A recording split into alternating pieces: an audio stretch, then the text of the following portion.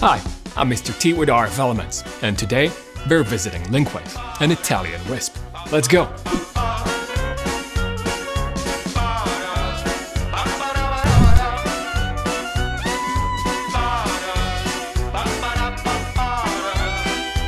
We've just arrived at Grosseto, in the scenic part of Italy called Tuscany, and behind me is Linkwave.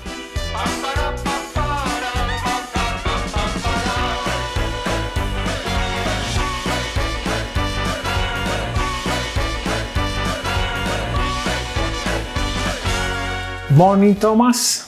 Good morning. Nice to meet you. Nice to meet you too. I'm Lorenzo Busatti. So we are into Linkwave headquarters in Grosseto. That we are in the south of Tuscany, the rural and wild part of Tuscany, and one of the wildest in Italy. I started my company in 1997 as ISP, providing internet services with dial-up modems with a strange sound. We start to develop a wireless project in 2006, and in 2007 we start to sell internet connection in wireless with the Linkwave brand. So next year will be 15 years of wireless on the wireless market.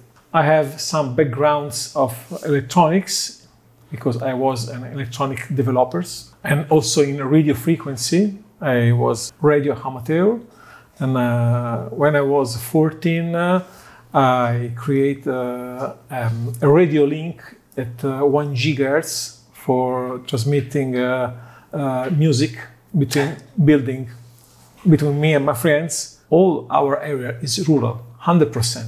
So we start to build the first network from Grosseto to Montorsaio to Campagnatico to Arcille, 3 very small villages in the rural area, and we started providing internet services with discrete success at the beginning. So we start to move slowly our company from ISP to a WISP. With Linkwave, we start to sell services in 2007. Next year will be 15 years of providing wireless services. We are covering the whole, almost the whole, the 90% of Grosseto province. There are thousands of square kilometers areas. It's very huge.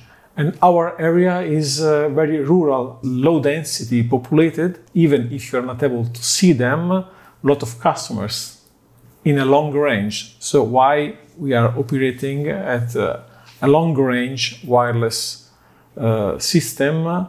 Our maximum radius actually is 15 kilometers from our base station.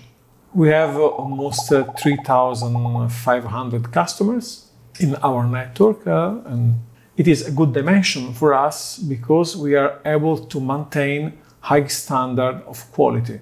We have a redundant system for power, for radio, double access point, double backhaul, double everything. And we have in total 5 hours of downtime for a year. So it's the uptime is similar to 100%. It's a very high standard. Mm-hmm. This is the service we are used to provide to our customers. We are offering residential services, but also business services for small businesses and or large businesses. For them, we are providing dedicated services with guaranteed bandwidth. Usually is at least the 50% of the maximum speed that you can obtain. For example, 100 megabits, 200 megabits, a half a gig, a full gig. We are able to provide to companies or tourist structures that should need a lot of bandwidth to serve all the guests. Approximately there are 40% business and 60% residential. When you were starting, did you start it by yourself, or did you have all that skill set that was necessary, or did you have partners, or how did it go? I had a partner, of course. I don't have anymore. I start with some skill that I have on my basic, okay, and the rest using self-support. Yeah, I provide myself the information needed to provide in services, and they work. But I was not full trained, and that's why I discovered when starting the WISP that I have to learn more if I want to do that in a professional way.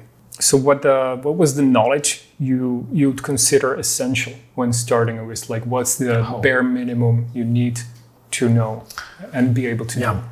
Networking stuff. So you should know how TCP protocols and IP addresses, basic of routing, you should know that. And the wireless principle. So you should know in theory how work wireless wave. So if you know how work radio frequency and the technical stuff, you will know how to properly mount an antenna. One of the things that I like to show into my wireless training is a pole. Usually people find a pole and they mount an antenna with a bracket. That's it. They will not check if this pole is totally vertical. It is very important. It seems to be just aesthetic stuff. Oh, maybe it's 2 degrees on the side. No one knows. Yes. You have 2 problems.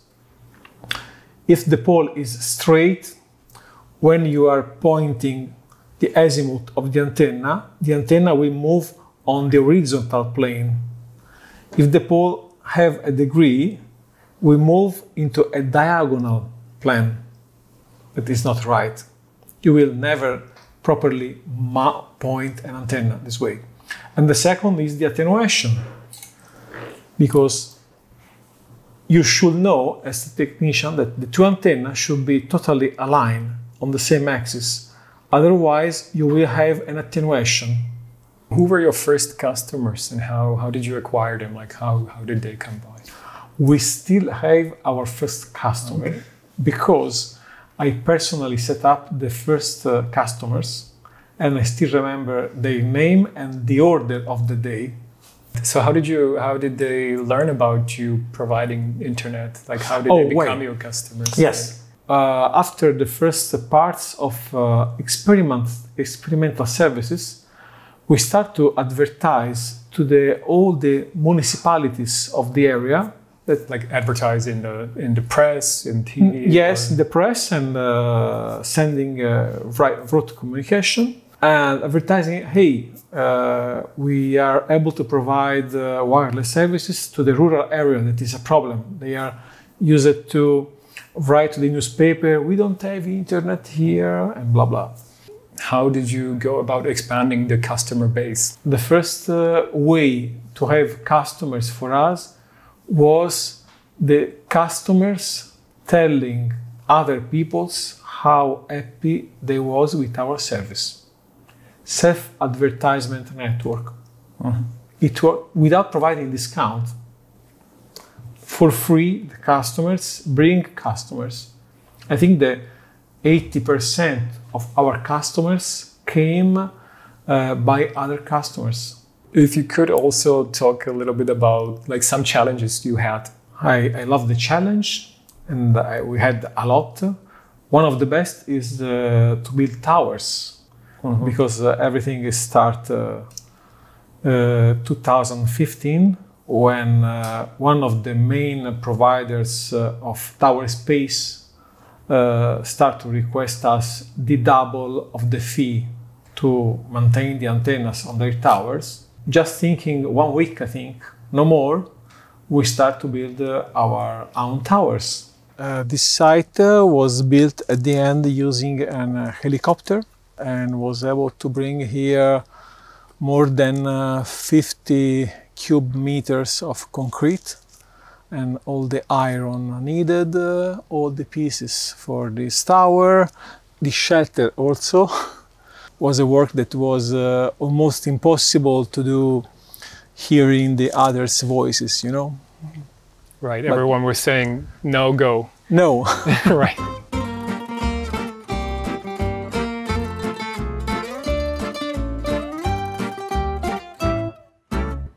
Was expensive with the helicopters, but was nice. I was proud of them because the money are not everything.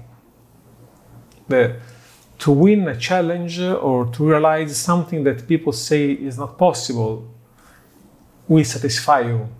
We provide a way to be alive, you know.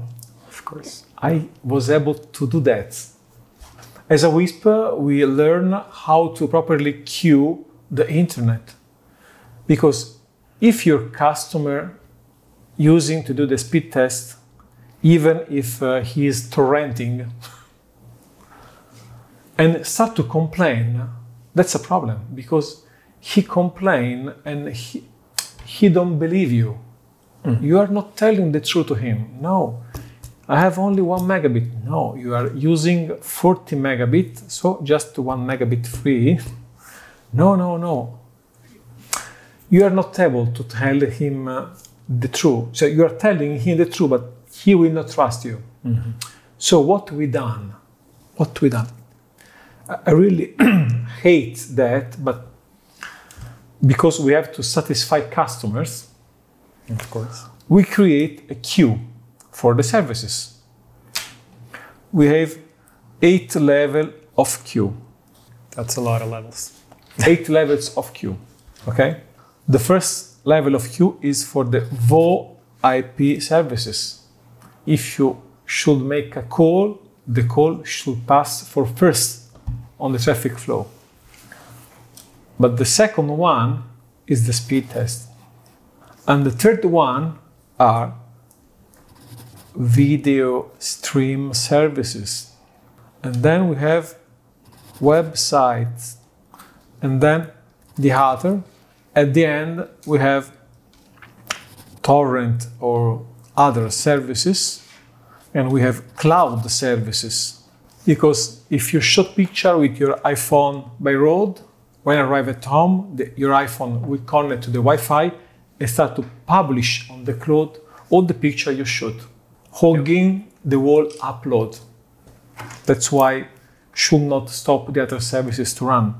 But if you run the speed test at home, your speed test will measure the whole bandwidth and we stop your Netflix. It's your choice, you know? Right, but right. You should be happy to read the full speed test. It's a pleasure. You're welcome. Of course. So you basically programmed your network, your routers and devices to prioritize these services in that order. The CPE of our customer are set up with that queue system. Okay. We are doing that with MikroTik we can. Because it has that freedom. Yeah. Right. On the CPE side, we are doing that job. Not in the network. The network is open, it's full transparent. Right. We are not managing traffic. Because that's the best way to do it anyway. Yeah. Right? At your home, what are you doing? Speed test is the first one. Go. Right. Watching a video, okay. We stop the upload of an FTP, I don't know, whatever. But you should watch Netflix. We are happy with that. Right. Otherwise, my Netflix is not working. You are torrenting. No, I'm not. Okay?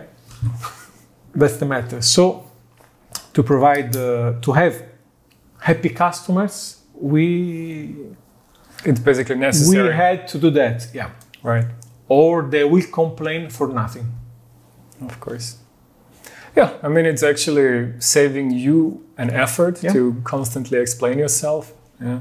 And then basically provides them their services they're using the most with the quality that they're paying for, right? Yeah, that's perfect actually, right? So everybody happy in the end. Yeah, everybody happy. So what kind of dedicated frequencies or licensed frequencies do you use? Oh, we're using 2 frequencies at the time, 13 gigahertz and 18 gigahertz. But we prefer 18 because the vendor that we are using from Latvia have more TX power, right, compared to the other one, and because at 18 gigahertz we have up to 110 megahertz channel.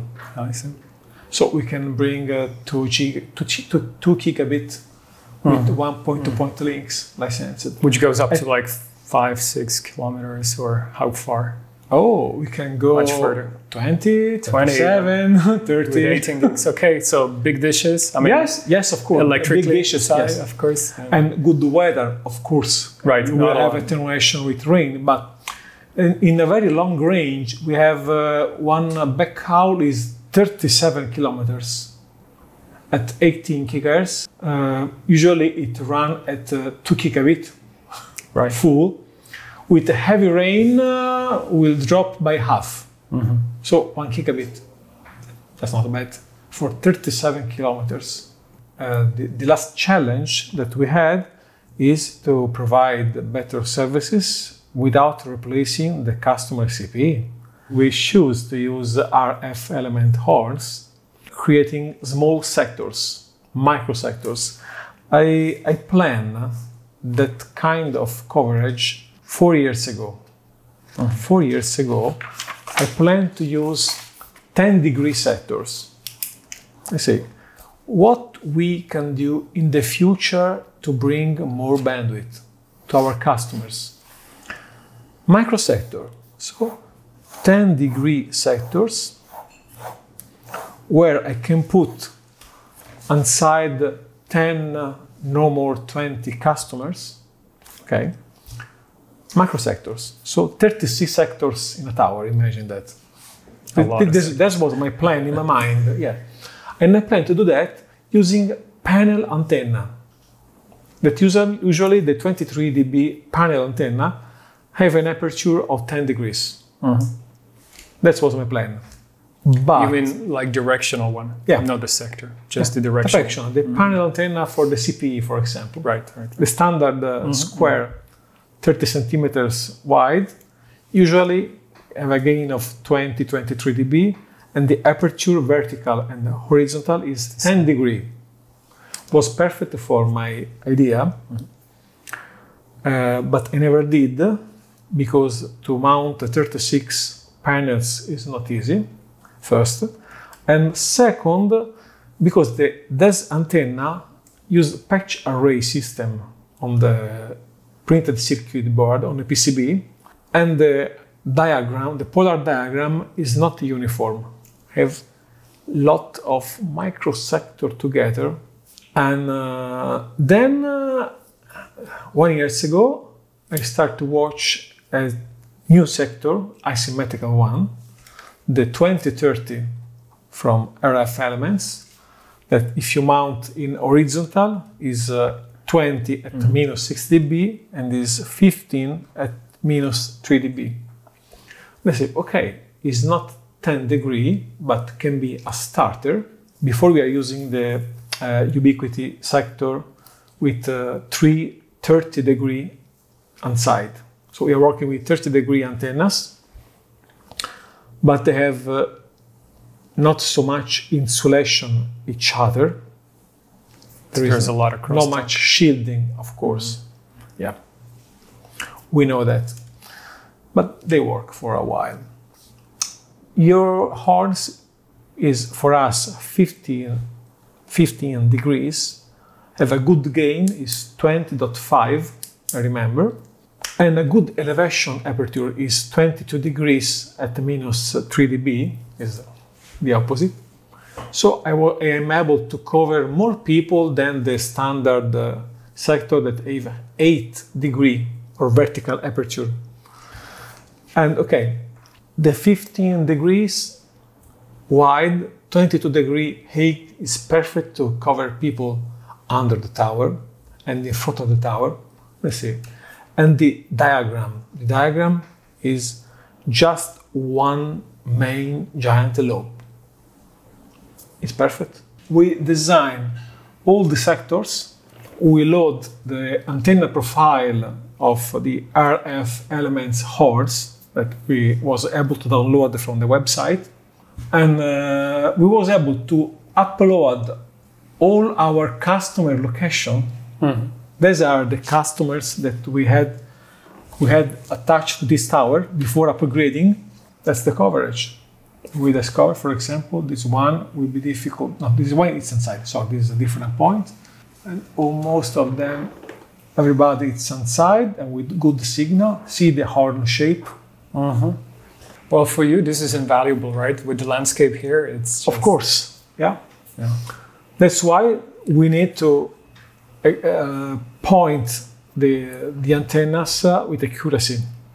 Why we need an instrument to properly align each sector in the proper direction, because I don't want holes between the sectors. I download all the horn models from your website. Right. Okay. They are in scale, and here is the tower. So I rebuild the tower sides with the poles in the position and the length where they are, and a big dish that it's by us here. And I was able to simulate completely 100% all the position and direction and side of mount bracket for each horns before going to the site. Right. And to plan to have free spaces to add more horns in the same direction, here and there. Right. These are the two backups. Right. They are in two directions, 90 degree. Right. So I'm saving a lot of space that way. We have 90 degree horns for backup. Oh, I see. In case one of failure, we cover 90 degree, we power on, and we connect users. Meanwhile, our technician go to repair the cable, devices, whatever. Right, right. Yeah. I developed this system years ago because I was tired to run on Saturday or Sunday to do some repairment. I don't want to do anymore. It's my free day, I have to be free. I plan to build the first tower with these horns. And we did it. And it worked. And by coincidence, new tower, an old idea, and I have a product on the market that probably will be good for that. And he did. And we increase people from 10 megabit probably, because they have some signal problems, or they are in some side lobe, you know. Right. In the patch array antenna, you will never know what happens. From 10 to 60 megabits on 20 megahertz channel. And you can see we was able to increase the signals between only 6 dB, that a lot, 6 dB, is only for the I don't know, for the beginner, only 6 dB. It's a huge signal. Up to 10, 12 dB. That's a lot. And we will be able to switch to 40 megahertz channel now, because we have a good signal. We don't hear interferences between our horns and the competitors. And with 40 megahertz, we are able to bring up to 120 megabit to the customers using MikroTik devices. That, you know, on the market there are better wireless products today with better technology, you know. So we will be able to bring this bandwidth without changing the customer's CPE. That's gold.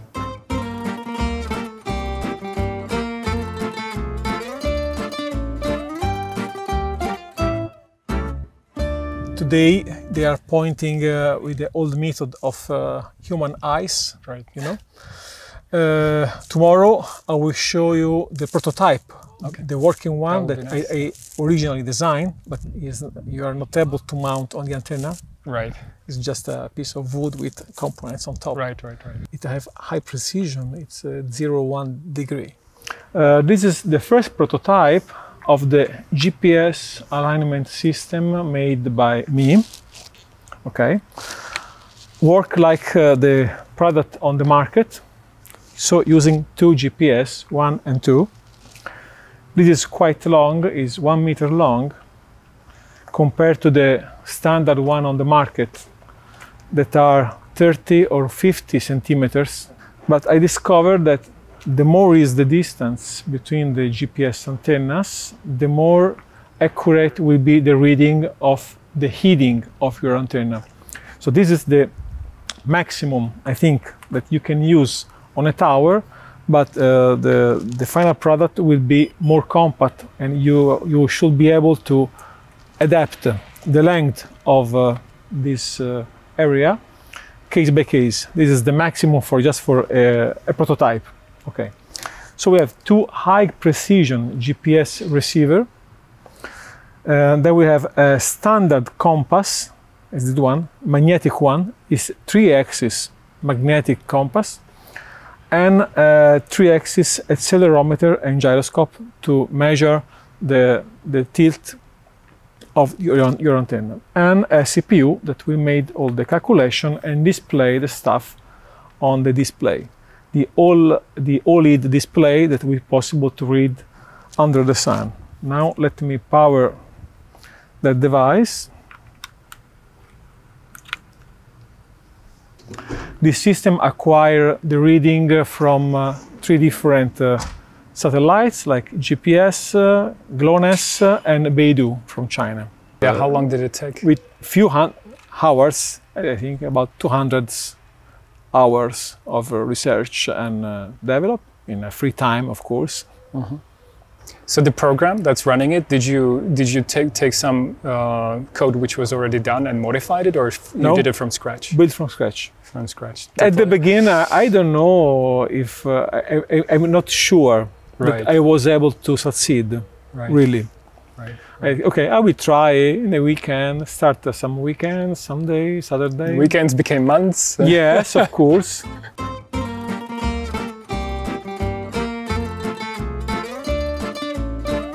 Usually in the exhibitions, people ask us the price of this cover. Oh, how it cost? That's a very good roof. And for joke, we are showing them the colors. Yeah, we have in green, in red, in blue. Which color do you like? That's a joke. Quite a badass motorbike. Yes, sure. There is some. This is brand new. This is this year from February. But still have some sign of crash during the races, you know. Oh, okay. Okay. So it's not uncommon to crash, right? Oh, it's very common. Yeah. In the last run, crashed 3-4 times, I think.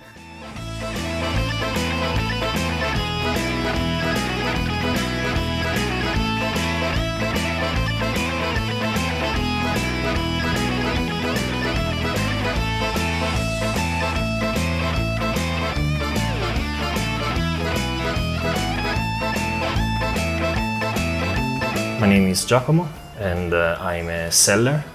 I sell products which the company deals with, and I also do little basic network architecture in order to sell them to customers, and always try to propose the best solution to their needs. So the challenging part is understanding what are their needs, which is something that they usually don't know. People used to guess the medicine before knowing which is the problem, and so they want us and say, I need more bandwidth, and then the problem is the Wi-Fi coverage. Right. Sometimes I feel like a psychologist.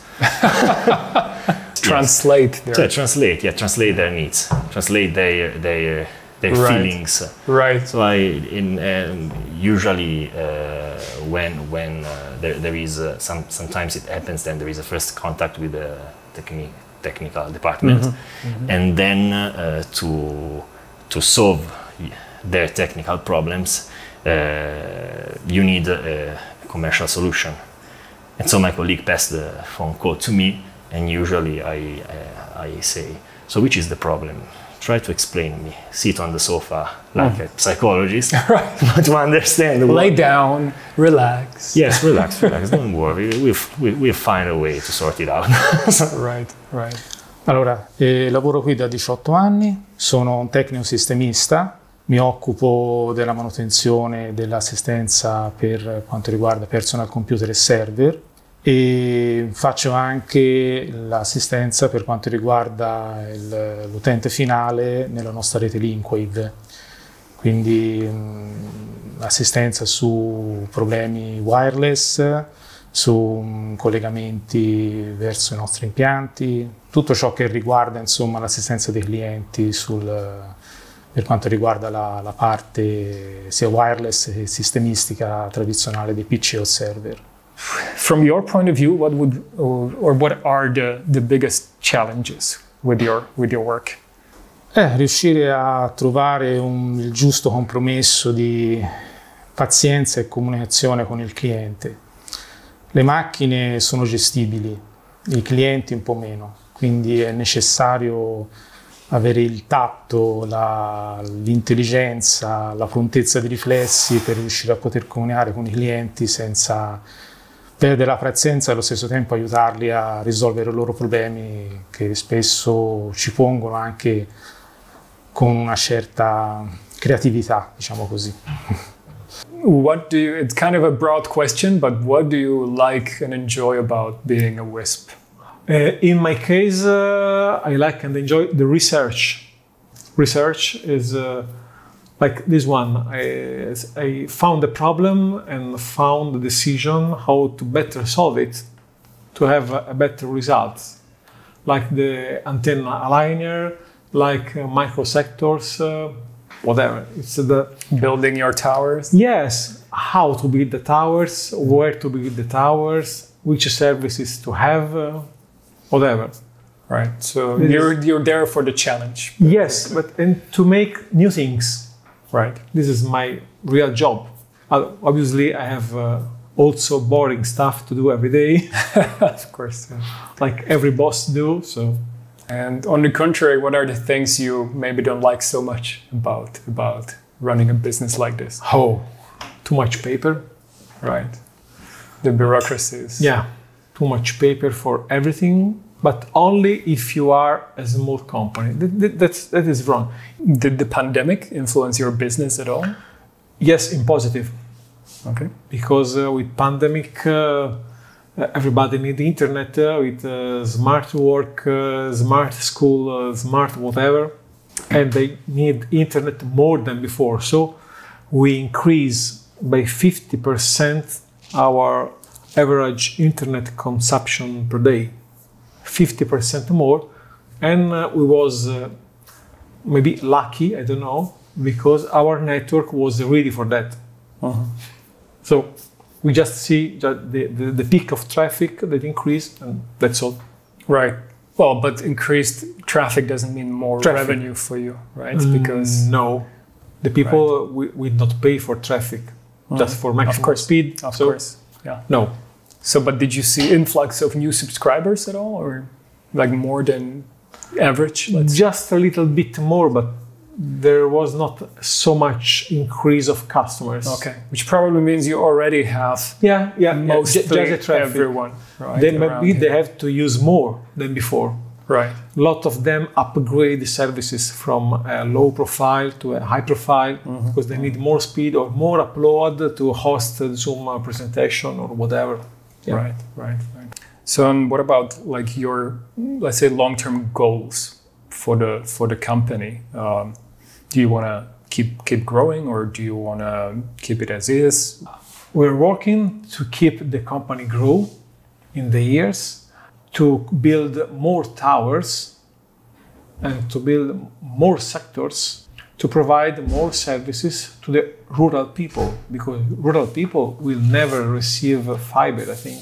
So we are the only one that we are able to bring them bandwidth, and we should bring them more bandwidth as we can.